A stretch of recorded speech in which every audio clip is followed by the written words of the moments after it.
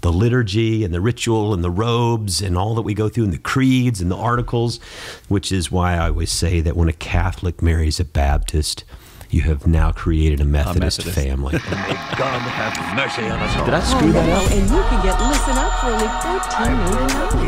$14.99. Well, today we are going to have a great conversation. We have two guests. Matt Russell's not with us. He's off doing Matt Russell things. He also had his father-in-law passed away, and so we want to be praying for him and Michelle. But we have David Worthington, who is the Director of Global Relationships for the New Room, which we're going to learn all about here and how that fits for our history as Methodists, and John Wesley. And as people will hear when you talk, you're not from South Georgia or Texas. No, thank you very much for the welcome. I think the accent confirms I'm not from South Georgia or Texas. Wait, you've been to those places? I have been to those places, yes. Yeah. And unlike John Wesley, I was welcomed in South Georgia. Exactly right. We share some history there. And also we have Bob Johnson, who was executive pastor here at Chapelwood had 2 stints back and forth and retired just a couple of years ago. 5 years ago. That's hard to believe. Yeah. Wow.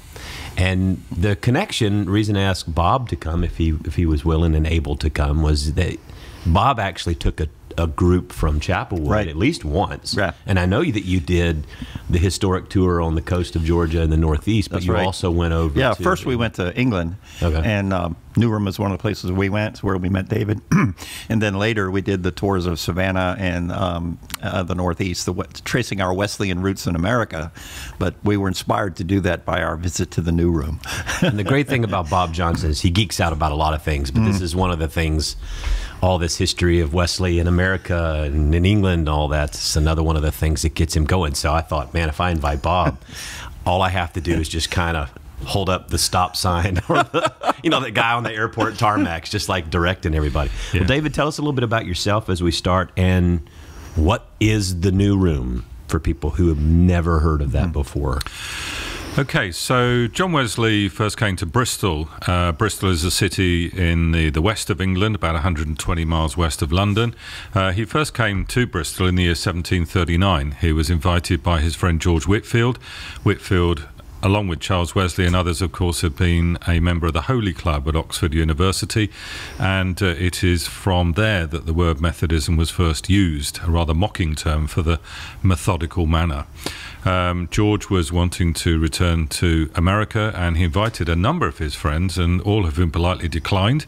John, however, thought, no, I think that this is something I should follow through on. So he arrived in Bristol at the end of March 1739.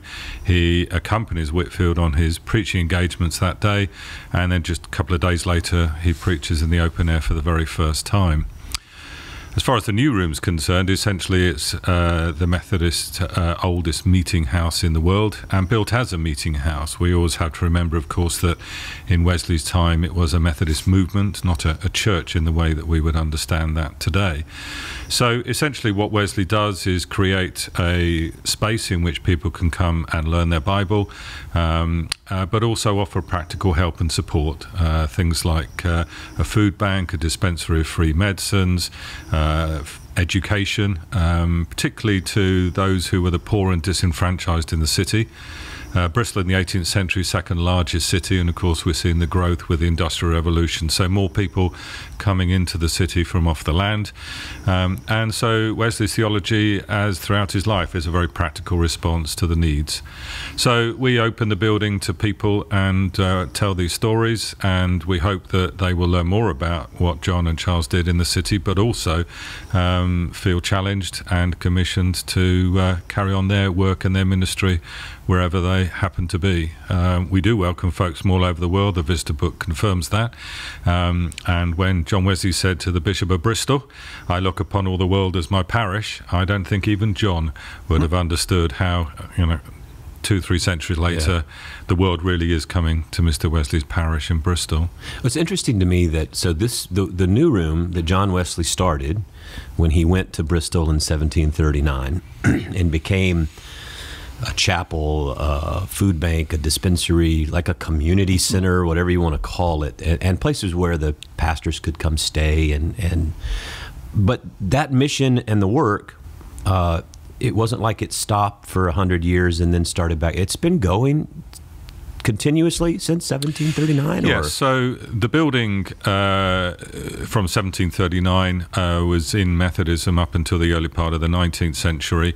It was then taken over by the Welsh Calvinist Church, and they were in there for about a century, but of course their roots are essentially in the Wesleyan movement. In the 1920s, the Welsh influence in the city of Bristol had begun to decline, and so there was a Methodist benefactor who paid not only for the purchase of the new room but also of Charles Wesley's house. That's the other property that we have, and essentially those were restored to the ways in which they were in the 18th century, and we now make them available. We've got a museum in those rooms above that you just mentioned. These are the rooms where John and the other preachers would stay when they were in Bristol, and in that sense, you know, many people, when they go into John's study or bedroom, you know, really have a very emotional response to that, and rightly so. You know, this is really where the DNA of Methodism rests, in my opinion. That, you know, Wesley worked out where the next set of preaching engagements were going to be for himself, and often, of course, for the other preachers. So this is really where, you know, Methodism takes off as the movement that we know from the 18th century. You told a story Sunday when you were speaking here at Chapelwood about where the name New Room came from. Tell that story. Yeah, so when John Wesley first arrived in the city, he began preaching in the open air, and to use his phrase, he submitted to be more vile. He was also engaged with the religious societies because Bristol was already a nonconformist city, Baptists and Quakers, and he went to speak at a meeting house in the city, and so many people had crowded into the upper room to listen to John speak that the floor just could not take the weight, and as a result it collapsed. And so amongst the chaos, Wesley proclaimed to those in the room at the time, "We must build ourselves a new room." And that's where that title comes from. And it's interesting to me that it's very much a focus on it being a room. The building only had to be registered for religious worship later. And I think it's interesting when we engage with people who have no background in Methodism or church, that they often come in and remark on how it doesn't look like a church. You know, many of the things that people expect to see, stained glass windows, crosses or crucifixes, for example, it's a very plain and simple design, and in that sense I think it's a very non-threatening environment in which people can come.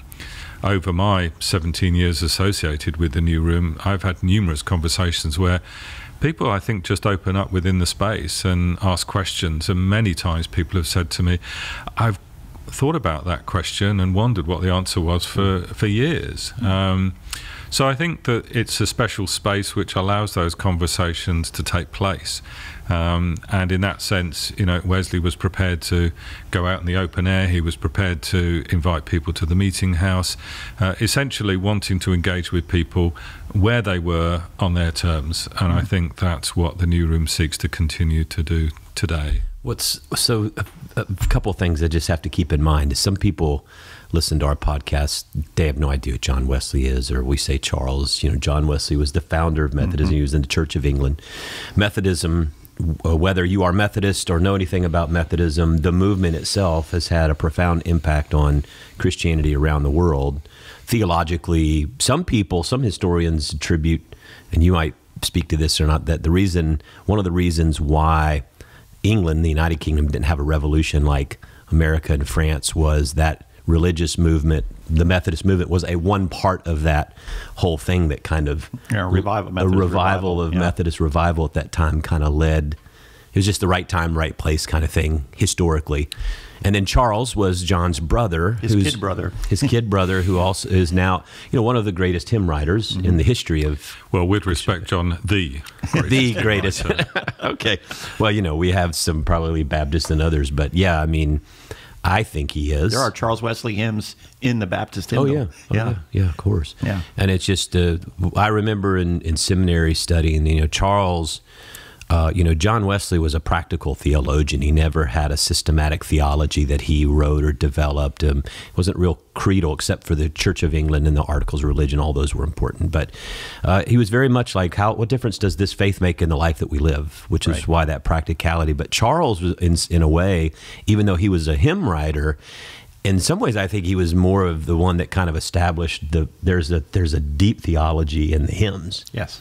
That comes out of that whole Methodist movement. Yes, and I think what Charles does is take sections of the Bible and essentially put them into a poetic verse. We must remember that many of the people who responded to the Wesleys in the early Methodists were illiterate. And so presenting them with a Bible or a hymn book was not really going to be a lot of use to them. So one of the joys of Charles's hymnody is that it allows people to learn their Bible by singing it.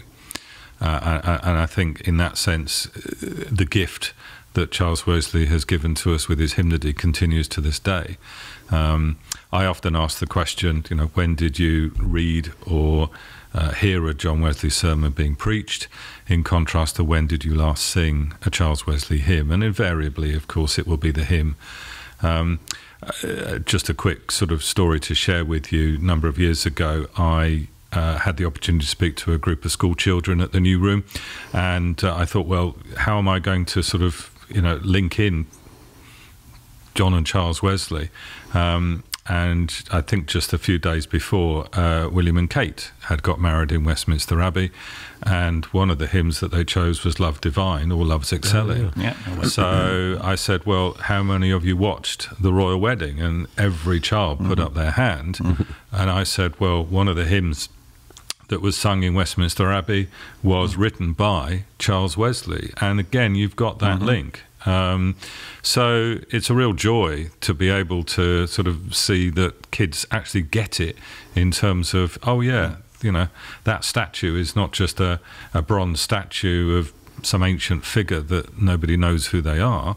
This is hymnody that's alive and well. And in that sense, Charles's hymnody is the gift that continues to give.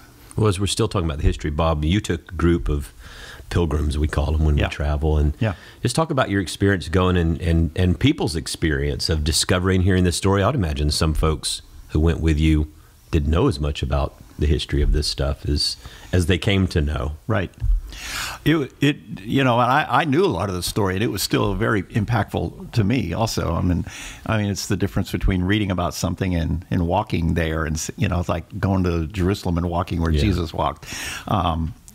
So a lot of the people on our trip had a very, it was a very moving experience. Like, when I come back, I want to know more about John Wesley. I want to know more about Charles Wesley. One of the things that was, I want to talk about the communion table in the New Room in a moment, but one of the experiences we got to have, we went to Epworth, which is the church. Well, Epworth is a city, but there was a church there where John Wesley and Charles Wesley's father was the pastor. And there's a baptismal font in that church, and it's still used as a church. It's not a museum; it's a worship every Sunday. So there's a baptismal font in there, and just to realize that baptismal font was already 600 years old when the Wesleys were baptized in it. But anyway, we got to do a Remember Your Baptism service from that font, and to just realize that John and Charles Wesley, as babies, were baptized by their dad with water from this font. It was just incredible. That's amazing. You want to tell the lead up to the communion story? Why was there no communion table built in the New Room, and then how come there was one there when I got there? Well, we put one there especially for you, Bob. No. You were coming. Yeah, we knew you were coming. So it was built as a meeting house. The building was actually designed by a Quaker, and many people who visit us remark at how it looks like a Quaker meeting house. Initially, John would encourage his followers to seek to take communion at local Anglican churches. We have to remember John was not seeking the Methodist movement to separate from the Church of England. I think this is an important point to emphasize, especially in the environment in which we now live with disaffiliations and so forth. Both John and Charles were Anglican priests, and they died Anglican priests. Methodism was a movement within their church, not a separate church. And so therefore, if you want sacraments, you go to the church. You go to St. James, I think, is the name of the church in Bristol. Yes, so St. James is the nearest Anglican church to the New Room, probably way back in the mists of time. The land on which the New Room stands would have been owned by St. James. Obviously, it was the largest landowner for centuries beforehand. So what John Wesley does is to encourage the followers to go to take communion at local Anglican churches. What happened, sadly, is that many of those who turned up were told they were not welcome. They were either dressed inappropriately or not making a financial contribution towards the work of the Anglican Church. A lot of them were colliers, is that what you call them? Colliers, Work in the coal mines? Work in the coal mines, yeah. Bristol has a history with mining, particularly in the eastern part of the city. That was one of the first groups that George Whitefield engaged with, and Wesley subsequently. So, as such, they were a really rough bunch, and I think many people were either scared or intimidated. So the fact that the Wesleys and the early Methodists reached out to them, one could, I think, quite legitimately argue it was rather disingenuous of the Anglican Church to argue that the Wesleys had come into town and essentially preached in their diocese without their permission. The truth of it was that these Anglican clergymen wanted nothing to do with the Kingswood miners, the colliers. So there's a famous story of how on one Sunday Charles actually takes a group to Temple Church and is refused entry. And so they head to the New Room about half a mile away, and it's there that they distribute the communion. And I think Wesley, with some reluctance, put in the communion table and rail, because he, at that point, realised that the Anglican Church was not going to embrace these Methodists and welcome them for communion. So the table that we have at the New Room is an original 18th century table that John himself gifted to the New Room for that purpose. And we don't have a worshipping congregation at the New Room, but we do have a Friday lunchtime communion service. So we welcome Methodist ministers from around the Bristol area, but we're always happy to extend the invitation to other ministers who are visiting. And I think in that sense, Bob, you probably want to take up the story about your experience. Yeah, so we were at the New Room, and I don't think, did I know this was going to happen, or did you tell me when I got there? I don't remember, but I was able to serve communion and consecrate the elements and serve communion from the very table that John Wesley served from to our pilgrims. And you could just sense, you could taste, you could feel the significance of that to people. There was an altar rail around the table, and people just lingered there for a long time after they received. Just, to think about that table 300 years ago, there's coal miner Methodists in this very place. And it's just, it was an amazing sense of history, spiritual presence, and connection to the Wesleys. And I think the most significant thing that came from that to the people that came back to Houston from that trip was just a realization of how committed John Wesley and Charles Wesley were to discipleship. In the environment in which they found themselves in the 1700s. When it occurred to me when John Wesley said, "We need to build us our new room." If you were to say that today, you would say, "Oh, time for a capital campaign." And of course, it was essentially that way in which it was built. Talk about the class meeting and how it came out of that capital campaign. Yeah, I mean, I sometimes feel a little embarrassed, really, because, to put it bluntly, if it didn't start in Bristol for John Wesley, it just didn't start. The first open-air preaching, the oldest Methodist building, and, of course, what other people know of the class meetings, which, again, were established in the New Room. it was a way in which Wesley was able to pay off the debt associated with the construction of the building. And he talked about it was, quote, the very thing that we wanted.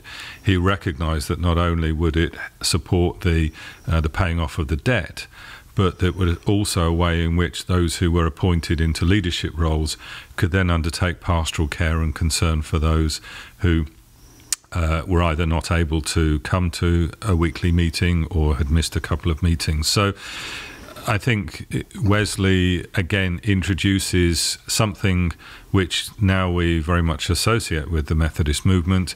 And again, that happened because of his experiences at the New Room in Bristol. And I'm sure that all of us would identify that, of course, when we talk about Bible study groups, class meetings, it's a way in which we can share together within a small group environment. So, it's just a remarkable story to me that yet again, it's the city of Bristol which really steps up and gets Wesley to that point of saying, yep, that's another thing which we will adopt for the early Methodist movement. One of the things that strikes me, the parallels, and I think this is true probably at the birth of the Protestant Reformation, is that, and that parallels so much back to Jesus and the story of the religious institution, right? The church that was established and yet it seems really self-righteous and hypocritical and all about like who's worthy to get in and who's not worthy to get in. And Jesus goes to the people that the church doesn't make space for. You know, the prostitutes, the sinners, the tax collectors. Even when he turns over the table in the marketplace, it's because they put the tables up in the place of the Gentiles, the courtyard of the Gentiles. That was where the outsiders were able to come and worship, and they had placed shops up in that space that was supposed to be a place of worship for the outsiders, right? Yes. For the God-fearers, but that were not Jews. And that was what Jesus, knocked that all down. And then you hear the story, the same with Martin Luther, the selling of indulgences and the corruption of the church and the manipulation of the people who couldn't read and didn't really understand faith. And here you see the same thing. It's like, these are minors. All these people have really no access to faith and life and food for the soul and community, and then he goes out and preaches in the streets, which is they're not supposed to do, right? And that's where he says, I submit to be more vile or vulgar or whatever it is. Yes. And the church is like unhappy with him. The bishop tries to send him to cease and desist, and it's like all these parallels. Whenever you see these religious movements that sort of move, to me, that says something about kind of where we are today and how we model ministry, is that the church should always be on that in-breaking path to be about reaching the people that the church says, well, I don't know that those are the people we should be reaching. Yeah. And yet you still even today see churches, building the walls or separating themselves or saying who's worthy of being in and who's worthy of being out based on like, how you live or what you do or who you vote for or whatever. Yeah. And it's just fascinating to continue to see that when the renewal and revival comes, there's a modeling of almost that exact same thing in the New Testament. Right. Yeah. One of the we would have reflections among our group every evening after we had been somewhere and kind of discussing what did we learn or what are we thinking about after having been there that day. And one of the themes that, especially at the New Room, that kept coming up was, to what extent have we become the people who won't let the Colliers in? To what extent are we giving birth to the need for a new John Wesley? I think that just keeps happening in the life of the church. We've been talking about with our staff, this in kind of, you were around early on when I first came, and talking about advocacy and inquiry, and that most of us are only advocates. We only advocate for our own position. We're always protecting ourselves from threat and embarrassment and everything else. But you have to have a mind of inquiry where you ask questions. But a big part of inquiry is when you come to the table advocating for whatever it is you're about, you're also willing, and someone who has an inquiring mind, it says, how am I contributing to the problem that's before us? Exactly. It's a sense of self-awareness. Yeah. Yes. And I think the church in England in the 18th century, I was telling you the other night, I took a class in seminary, you would love it, right? It was moralism in the Church of England in the 18th century. I remember that class, and I was like, Steve Gunner taught that class. I think I still have the textbook, and I will be glad to give it to you if you want.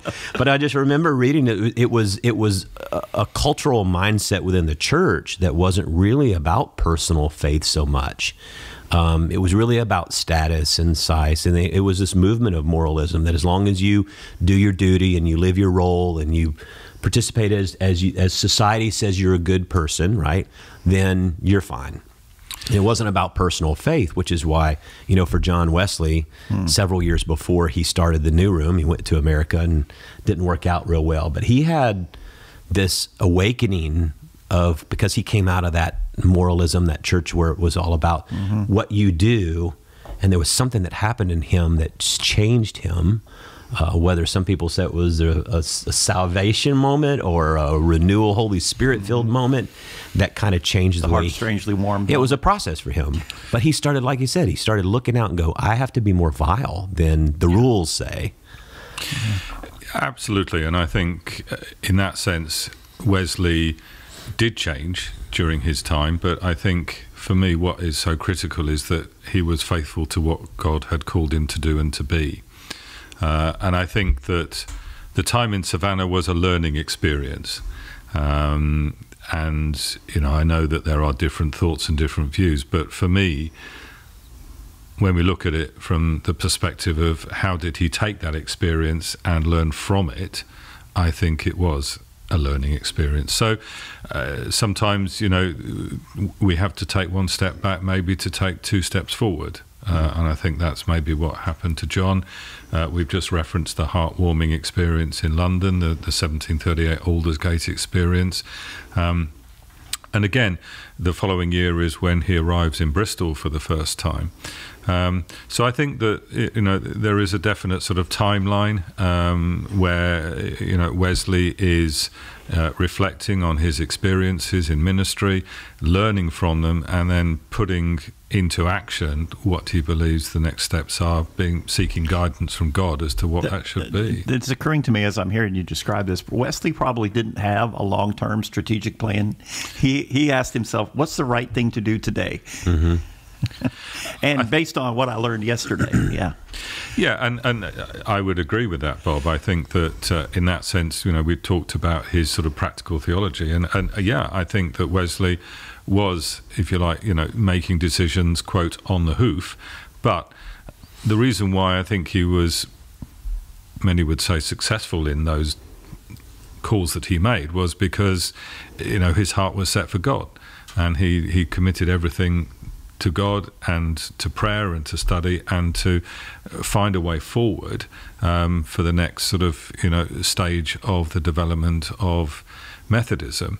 So I think as far as John's experience in Bristol is concerned, I think that so much of what happens is then essentially used as the template for the movement to be taken to other parts of the country. London, of course, is the capital city, Newcastle up in the northeast.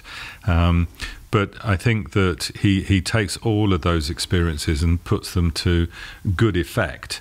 One of the things I think also worth saying is that, of course, we do know the whole John Wesley story from the beginning, the middle, right through to the end. But as you said a moment ago, Bob, what John had to do was essentially live it in real time. And in terms of the calls that he made, I think because he was so in touch with God and what he believed God's purpose was for himself and his ministry, I think many would look back and say, yeah, the right calls were made. I mean, I can't think of too many other people whose lives have been dissected in the way that John Wesley's life has been dissected. There are libraries of biographies and commentaries on, John Wesley and why did he do this, why did he say that. And I think sometimes there's a sense in which, we need to ask ourselves, how would I respond if somebody wrote such a detailed biography of my life? What prompted John to do that on that day? What prompted Bob to say that on that day? Why did David behave in that way on that day? So I think from that point of view, what John does is essentially make the calls right ones because of his, walking step in step with. Well, and also what you have with him that you don't get with a lot of other reformers, if you were like a Calvin or a Martin Luther or others, is that while they were sort of building out or extrapolating like theology, I mean, what you have from Wesley is journals.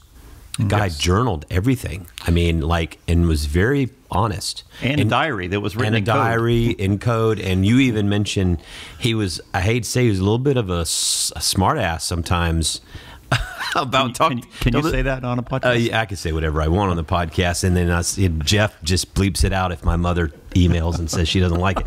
But you were talking about the book review on his...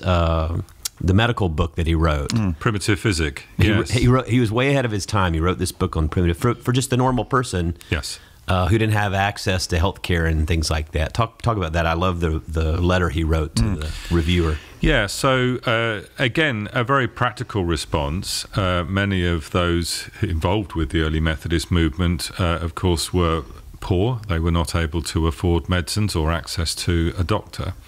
And so Wesley, based on his experience of meeting people, traveling across the country, essentially put together a compendium of ideas that people could try to deal with some of the sort of pain and medical issues that they were dealing with. Wesley had no formal training as a doctor, but even so, it is the most popular and well-published non-religious book that John ever wrote. The story is that it was reviewed by an eminent doctor in a London newspaper, in which he was highly critical of it and said, this man is not to be trusted, he has no medical training, it's essentially nothing more than quack medicine. Sales of John Wesley's book subsequently increased, and so John then writes to the editor of the newspaper with the words, concerning the dear doctor's review, I wish to advise him that since he wrote it, sales of my book have increased, and if he would like to review any more of my publications, then he is most welcome. So never let it Which is the 18th century version of like a major slap down, right? That's about as nice as you can just... Yeah, and for me that illustrates the point that John Wesley did have a sense of humour. Yes, of course, the man we know had to be very focused, had to be very driven, was the leader of the movement, knew that in order to remain focused on the ministry, that there wasn't a lot of time for brevity and laughter. But I think that little story to me illustrates that John Wesley had a sense of humour. The other one, which I love to share, if you indulge me for a moment, is the city of Bath, which is about 10 miles east of Bristol. And Bath in the 18th century was where people would come to take the waters, which was seen as sort of healing and recovery. However, whilst the ladies came for that, the gentlemen tended to come for cards and other sports. Perhaps we could describe Bath as the 18th century Vegas. What happened in Bath stayed in Bath. One particular, I suppose, gentleman who was illustrative of this attitude was a gentleman called Beau Nash. And Beau Nash challenged John Wesley on a number of occasions when he was speaking in the city, and Wesley came up with some quite witty put-downs. But the one that I like best is that the story is that the two of them were on a path in the city walking towards each other, but there was only room for one person to pass. And as they encounter each other, Beau Nash says to John Wesley, "Sir, I do not give way to fools." At this point, Wesley then steps off the path into the mud and says to Beau Nash, "But I do, sir," and allows him to pass. Brilliant. It's pretty quick, yeah. Yeah. So, I think that anybody, and I'm sure all of us around this table would identify that, when you are preaching or speaking, there can always be that moment where somebody comes back at you with something. And I think that it's imperative that where you can, you can come back with something that always you hope will be witty and humorous, but ultimately is a good line to come back with. So, I don't think John Wesley perhaps had a role in as a comedian, but he certainly knew how to deal with hecklers.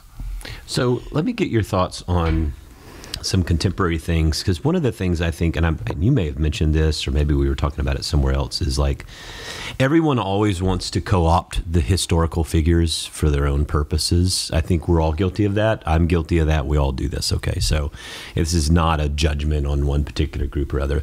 The Methodist or the Wesleyan revival movement has spurred lots of denominations. Mm-hmm. Some of those, unfortunately, in our early history here in the United States are rooted around slavery and race. A lot of them, actually, a lot of our splits and schisms. Right. You know, I guess, I think it was you or maybe someone else said, you know, so who does John Wesley belong to? Really, no one owns John Wesley. Doesn't belong to anyone, but he does land in a sphere and a space that is unique to him and his identity and who he is. And I think as we're wrestling with not just current things, like you have churches that, like the United Methodist Churches, or the Methodist Church split in the 1840s and then came back together, and then there was actually a greater union, and then there was 1968. So there's been this path of back and forth. But as I look at historically, the major American branch of Methodism, while may have had some offshoots splintering, for the most part, the main major artery has split and come back together in the United Methodist Church.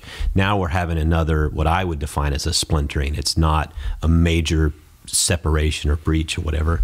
And I've learned that just as I've come to accept the reality that divorce is something that it's real and we lament, that happens within churches too. But how do we talk about John Wesley when you have Nazarenes and Wesleyans and Methodists and British Methodists and you know, all these different groups? I mean, how do you think about it as representing a historical location that represents the beginnings of John Wesley and ministry? How do you think about how that connects to all these different pieces and parts? And I guess, what are the warnings that you would give to any of us who try to own John Wesley? And if we think that we're going to do that, I guess the admonition would be, you know, sometimes we want certain parts of what he was about and not other parts of what he was about. I don't even know if that's a great question or not. It's just really your thoughts as you think about, I mean, you've lived this, you know this, the history of this, you've read all the things about him. And as you're just kind of observing Methodism and Wesleyanism now, what are just your thoughts or observations on all that? I think you're absolutely right to say that there have been splits and then comings together that have really gone on since the 18th century. Wesley himself, of course, described as the Wesleyan Methodists. We had breaks with the Primitive Methodists, the Free Methodists. Those only came back together in Britain in the 1930s. So in that sense, I think that we recognise that there will be splits and comings together. I think it is true to say that anybody from a, quote, Methodist tradition, I think, will look to John Wesley and seek to understand how to deal with some of the issues that we're facing today and say, well, how would John Wesley? I've often sort of remarked jokingly, instead of the bracelets to say, you know, what would Jesus do? Perhaps we should have a range of bracelets saying, what would John Wesley do? But I think, joking aside, I think that for me that's the important point, that we don't get fixated on John Wesley being the person who can give us all the answers to all of the questions. I'm always reminded when we have this type of discussion of Charles Wesley's words of God burying his workers but carrying on his work. And I think that we always have to remember and set the Wesleys in the 18th century context. Now, some of what they said, of course, and you know, I'm coming to the United States and saying this, there is a lot that the Wesleys had to say and wrote that I think still means a lot to us and impacts upon our thinking and our lives and our theology. But there are certain other elements that I would say, well, okay, John Wesley might not have written about that. He might not have said something about that. We always have to remember he was an 18th century Anglican clergyman. And in that sense, I think our understanding and development over the last 3 centuries means that I think we always have to look at Wesley's words through that filter. So I think it's it's good that people want to learn about the Wesleys, and ultimately, if you want to understand your Methodist DNA, then you have to understand John and Charles Wesley. I think if you want to understand the Methodist movement, then you have to understand what happened to John in Epworth, in Oxford, in London, and of course Bristol. But I believe that we've been gifted intelligence, and we should use that brain to reflect and pray and read and develop our own knowledge and understanding about some of the questions that we're facing today. I think that, yes, it is a reality and a sadness that sometimes there has to be separation and divorce. But I think ultimately what it must always come back to is, how are we seeking to be followers of Christ? And I think that John Wesley would be surprised if you'd said to him in 1739, the work that you will begin in the city of Bristol will essentially create the template for the Methodist movement, which will grow into a church. It will grow around the world.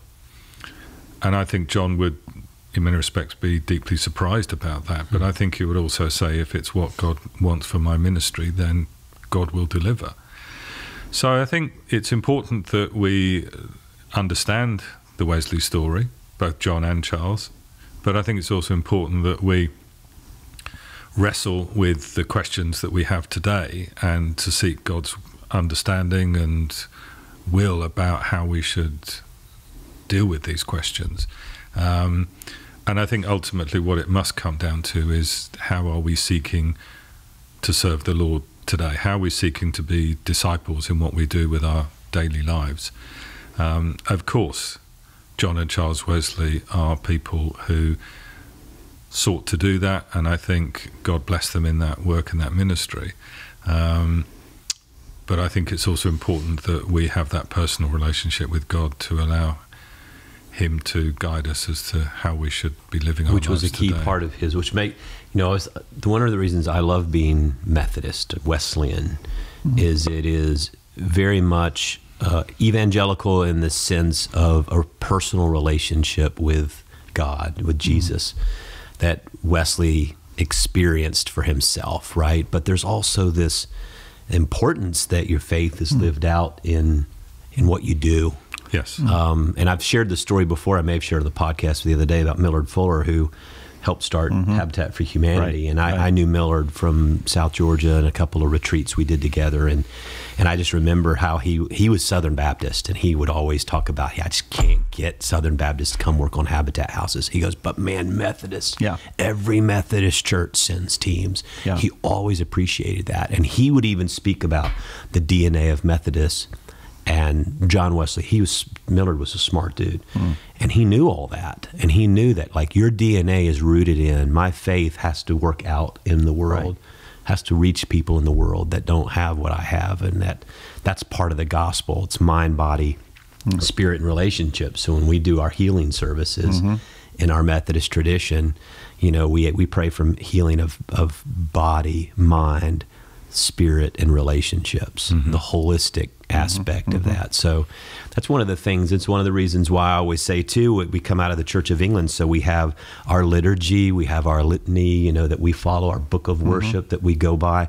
And so we have the evangelical personal relationship, yet we have the historical, the liturgy and the ritual and the robes and all that we go through, and the creeds and the articles, which is why I always say that when a Catholic marries a Baptist, you have now created a Methodist family. I think there's great merit in that statement, absolutely. So I think for me, it's important that we recognise the significance of the lives of John and Charles Wesley. But I do think that it's important that, as Charles said, God buries his workers but carries on his work. And I think what's important is that each of us seek what it is that God wants to do with us and our lives, and we make that commitment.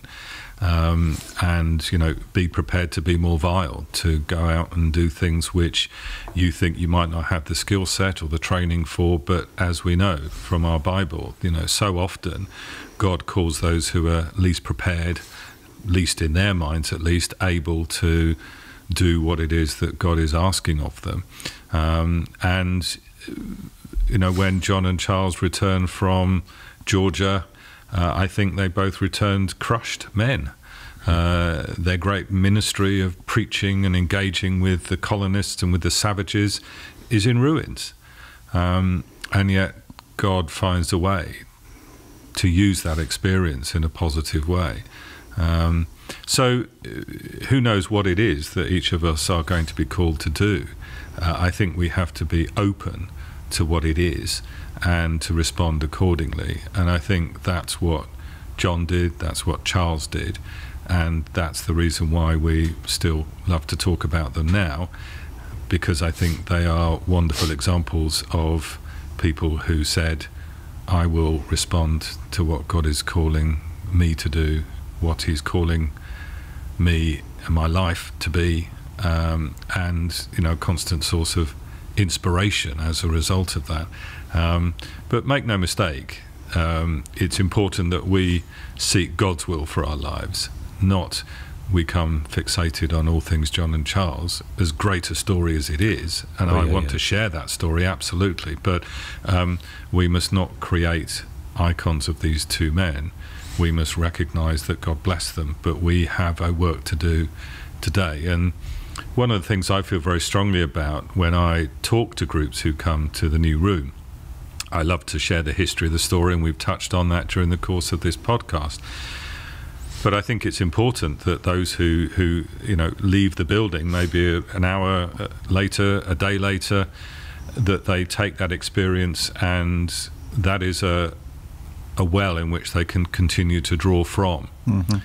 And I think that it's important that people are able to take that experience and to go back to their respective homes and communities and serve and lead and do all of the things that God's calling them to do. And just remember that the reason why they're able to do that is because of God's blessing on their life and the discipleship which they're showing, in the same way as John and Charles did in the 18th century. None of us know how our ministry will impact. It may well be that there will be an immediate effect. I've often talked about the parable of the seed and the sower. I get to speak to thousands of people every year at the New Room, but many of them, of course, will be going back to their homes, and I don't know how that impacts. I perhaps have to accept that some of it will fall on stony ground and will produce no fruit. Some of it may fall on ground which begins to see some growth but then withers. But I hope that we also see some fruit that follows from it. But ultimately, my responsibility is to continue to sow the seed. Sow the seed, yeah. When I was thinking tonight, we have a men's study, and we're doing Richard Rohr's book, Falling Upward. And I just think about John, and Charles' time in Georgia. You can say it was a failure or whatever. He uses an analogy of learning to ride a bike, and that we all have to fall in order to learn what balance feels like. Because if you are learning to ride a bike and you never fall, then you never learn what balance is versus what balance is not. Yes. So you have to fall a bunch in order to know what balance feels like, to learn that. Yeah. And I think that's true in life. I think for John Wesley, whatever he thought he was going to do heroically to go over to Georgia and save all the savages, the Indians, or whatever they called them back in the day in the 18th century. Yes. And in some ways, he even kind of felt it was a failure for him, that he didn't really do what he set out there to do. Not only was he a failure in his ministry, at least in his mind, he was a failure in love. He had fallen in love with Sophie Hopke, and that went south in a big way. So I always thought that when he got back to London after his really bad experience in Georgia and Savannah, and I think in some ways he was a really broken man, broken in the sense that his dreams had not come through. Maybe his expectations for himself had not come to fulfillment. And yet it was shortly after that, right, just within weeks, that he had the Aldersgate experience, which maybe it wasn't a conversion experience, but it certainly was the launch point for what happened later. even when you're feeling at your most broken, that might be the moment when God's about to use you in a big way. And we tend to, give up on ourselves at that point. You're also more receptive for something to happen. Yeah. Like you said, you kept talking about his call. I mean, he had this clarity, a call. I think sometimes you have to sort that out. I mean, I know I did, even though I was called from a very young age. I had to go through that first few years of season of ministry to go, is this really what? And there were some things that happened that finally get you to the point. So, this is what I'm called to do. Yes, and I think that's absolutely right. I think it's often when we are at our most broken that God is able to come in and say, there is a way forward here. And perhaps we are more receptive in those moments than we might be otherwise. We sometimes need to get taken out of our comfort zone and challenged in a way that we fall before God and say, I cannot do this in my own strength, and I come to you in all humility and say, use me as you wish. And I think that's where God says, and I will lift you up. And that's where clarity then begins to emerge, and the calling that you are responding to. Well, we could talk about John. Well, you and Bob could talk about John Wesley for days and days and have. So, but we are limited in time and scope on podcasts and that sort of thing. But I do think before we leave, for people who may want to learn more about New Room, or who may want to maybe investigate and in ways to maybe even be supportive of the work and the ministry that you do in this place, which I think actually is, it's so funny. We're struggling with models of the modern church, and one of these models is like all these church facilities and buildings that we have everywhere that are in decline. It's like, how do they become missional outposts, community outposts, service outposts, food? We have a campus that's in a way doing that. It's like modeled off of what John Wesley did in 1739. But if people are interested in learning more or maybe supporting the ministry that you have there, talk about how they can do that. So probably the best way, particularly folks listening to us in the US, would be the website, which is New Room Bristol. That's all one word, newroombristol.org.uk. And we could put that in the show notes. That's all right. And as you look at the homepage, there will be the menu, which will allow you to then identify how you can support us. We have access to PayPal and other means, so if folks want to, it would be great. What we also want to encourage people to do, if they're able to, is to think about coming over to the UK, in the same way as Bob spoke earlier about the impact that it had upon him and those who came over from the Chapelwood church, that these are experiences which live with people for the rest of their lives. Yeah. And I think that there is nothing quite like being in that space and understanding the significance of the story that unfolded in that space in the 18th century. So if that's something, again, you'd be interested in doing, then you can contact us directly, and I can put you in touch with tour groups based here in the US, and they would be happy to guide you through as to undertaking a Wesley Heritage tour to the UK.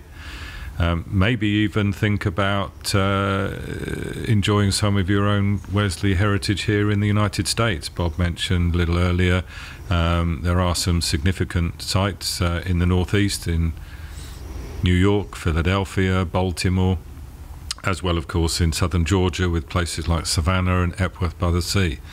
But I think ultimately the best support, really, I think you could do is within your own church, your own community. How is it that I can be Wesleyan? How is it that I can submit to be more vile and find out ways in which there is work that I can be doing in my local community? Because that essentially touches you back to that DNA of what Wesley begins in Bristol. So I hope that that's helpful to folks when they reflect on ways in which they may make a commitment.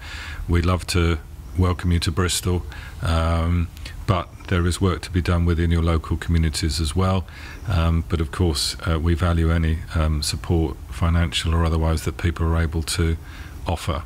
And if you are coming, do let me know, because I'd love to say hello. That'd be great. Well, David, thank you so much for being with us. And Bob, thanks for joining us. Thank you for inviting me. Being here with us. We have if you make sure you subscribe and like the podcast, leave a rating. That always helps. You can always do that. That's very helpful to get the word out. And we have a way we sign off on the podcast where I just say my name, and then you say your name, and then you say your name, and then you don't have anything else to do after that. I mean, you're done. The podcast, at least. Well, I'm John Stevens. David Worthington. And Bob Johnson. And this is Pod Have Mercy.